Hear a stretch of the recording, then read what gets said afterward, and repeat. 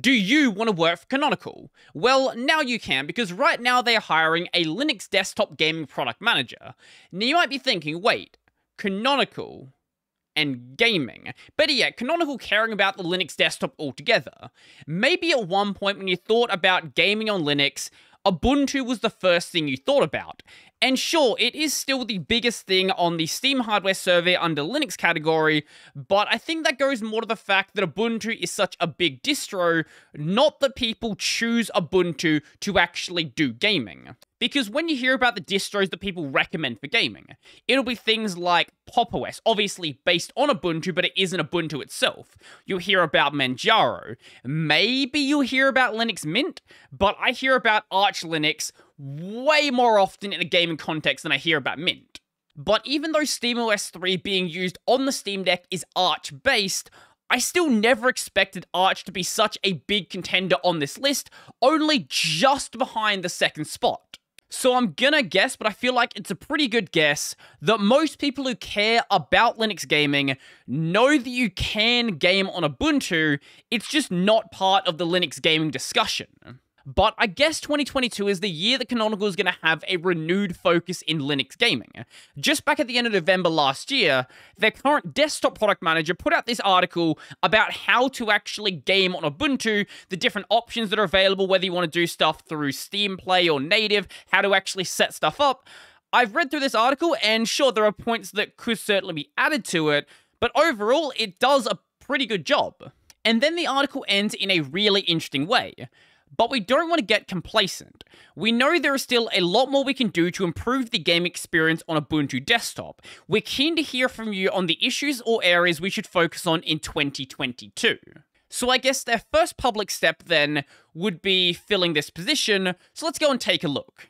We work with partners in the Silicon world to ensure the latest graphics drivers and tweaks are built in for optimal frame rates and latency, as well as with partners in the gaming industry to ensure that mechanisms such as anti-cheat capabilities are available to ensure fairness and product availability. You will define product strategy as well as drive engagement and adoption. The role requires an analytical storyteller with a strong sense of message and a deep understanding of Linux graphics, gaming, and desktop technologies and communities. Now, being a job application like most of them out there, it's fairly vague, but I'll do the best I can. So, lead desktop graphics choices in Ubuntu. Now, I don't think this is just related to whether, we should ship with Wayland or we should ship with Xorg.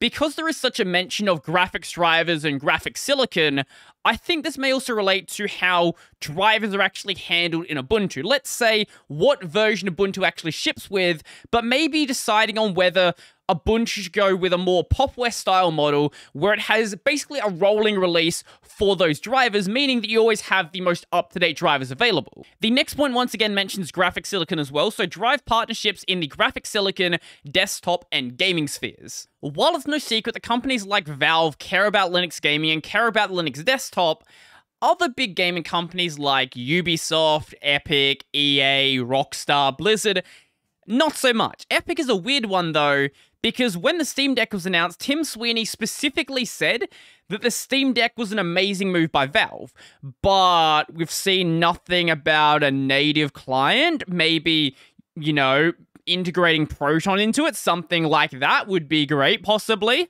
But even though Valve does care about that, I can't imagine they have a very favorable relationship with Ubuntu and Canonical after a few years back when they'll considering dropping 32-bit support, which basically is required by Steam. So I'm sure this gaming product manager would be involved in rebuilding those relationships, building them where they don't exist, and then making sure they remain healthy.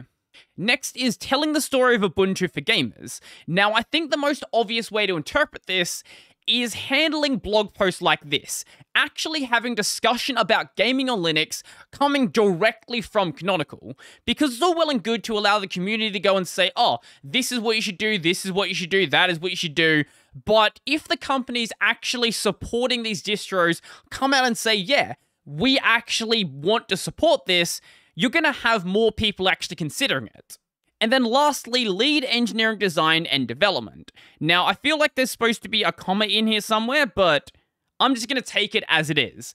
So outside of being involved in the way the new versions of Ubuntu are actually structured, I'm not really sure what this could possibly mean.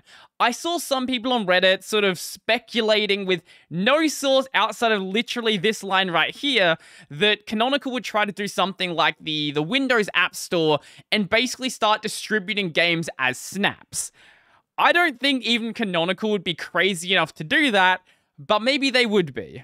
As for the job requirements, they're basically what you'd expect from a management position, with the exception of a few of them. Things like, you have hands-on experience in Linux and gaming tech stacks. You have a curious and analytical mind. You have business and commercial interests. You have proven leadership and presentation skills.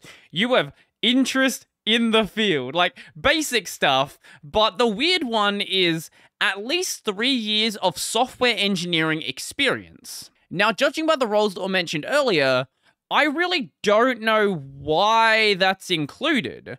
I don't know why you need someone with actual software engineering experience to fill this position. Maybe there's something not listed here, or I'm not interpreting something correctly where that would actually make sense. But I'm certainly not seeing it.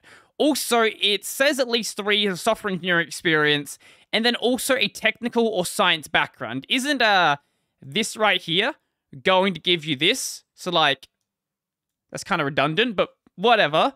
Obviously, it's someone in the HR department who wrote this, so I wouldn't really put too much weight in the requirements that are listed here. One thing that does bother me about every single job that does this is we offer a competitive salary. And don't say the salary literally anywhere on the page. So, it's competitive. I don't know what it's competitive with, though. Maybe McDonald's, maybe a software engineer. I got no idea. But hopefully whoever fills this position does a good job with it, and Ubuntu actually picks up steam in the gaming space. I don't run Ubuntu myself, but I think more people who are advocating for Linux gaming and trying to communicate with these companies and get stuff actually supported on Linux is always going to be a good thing. Obviously, Arch-based systems are picking up a lot of steam, but a lot of these changes that happen on Ubuntu are going to be changes that happen everywhere. If NVIDIA actually goes and supports the Novo drivers and makes the open source drivers the primary drivers, that's good for everyone.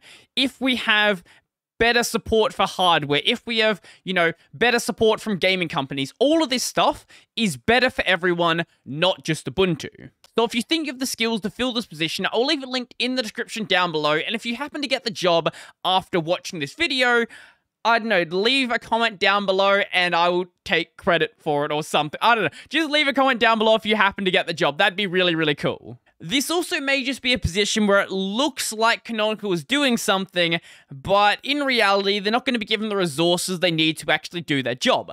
Hopefully that's not the case. Hopefully this is an actual position that Canonical really cares about, but we'll have to see what actually happens. So that's going to be it for me. If you like this video, remember to go and like it, and if you really like this video and you want to support my channel and become one of these amazing people over here, go check out my Patreon, subscribe to OnlyBearerPay, linked in the description down below. I've got a podcast called Tech Over Tea. I've got a gaming channel called Brodie Robertson Plays. All that's down there below as well. And that's going to be it for me, so I'm out.